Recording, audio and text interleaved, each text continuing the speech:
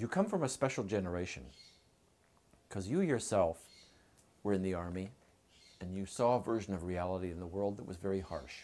War, battle, killing. Michael Langham was in the camps in the Second World War.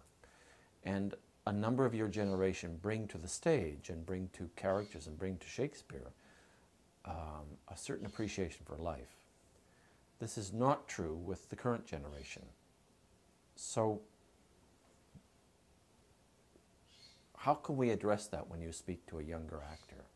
I mean, when Michael Langham or yourself does King Lear and journeys into King Lear, you have, in your background, you have the Second World War, you have human suffering, you have human devastation, whereas a young, wonderful actor like Jonathan Goad doesn't have that in his background. So how does an actor bring that experience that you actually had firsthand? By observation, I guess, in case of Jonathan Goad, because he hasn't been through, he leads a very normal, undramatic life. He's so undramatic off stage, I can't believe it.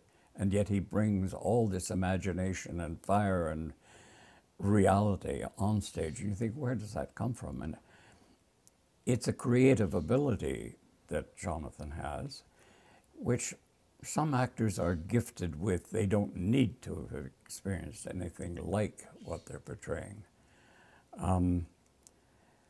But those actors are rare, and they are the brilliant ones. For instance, Peter Sellers,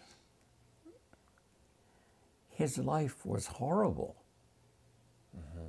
But what he managed to create on the screen was so bizarre and awful.